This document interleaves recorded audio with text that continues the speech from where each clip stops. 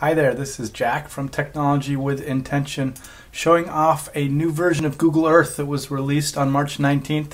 This is version 6.2, and according to iTunes, it works on the iPhone, iPod Touch, and any iPad that runs iOS 3.0 or later. Google Earth looks much like it always has.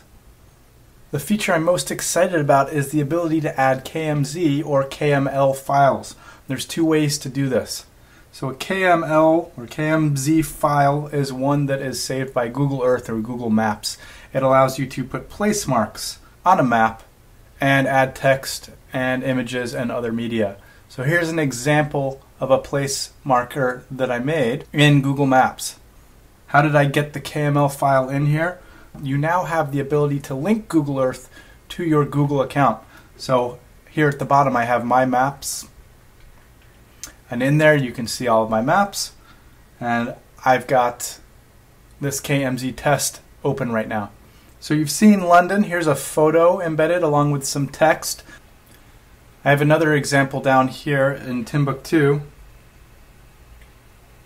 and here I've got some more text and also a link. Check this out.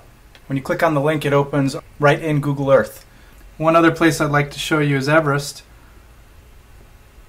Here at Mount Everest, I went and tried to embed a video, and it did not work. So embedding a video in Google Maps requires using the old embed code, which is Flash-based. And as we know, Flash does not play on the iPad unless you're using Rover or some other third-party service.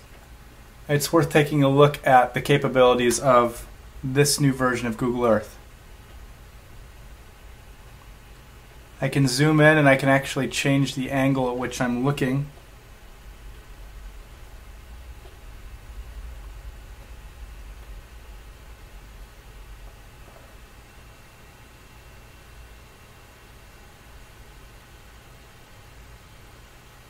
So here I'm linked to my maps, but you can also get this information into Google Earth via email or any link, and here's an example of that.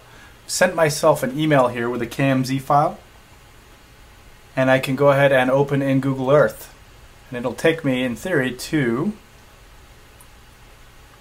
the Pribilof Islands off Alaska. Here we go. So for testing purposes, I created this document in Google Earth and included a video using iframe, which Apple does support. But as you can see here, it is not working. So here's the same KMZ file in Google Earth on my computer. And when I click here, you can see the iframe video plays no problem. So that's two options for getting specific points into an iPad. Maybe your students are using one of Jerome Berg's lit trips or creating their own. It seems like at this point creation is still best left for a desktop or laptop computer.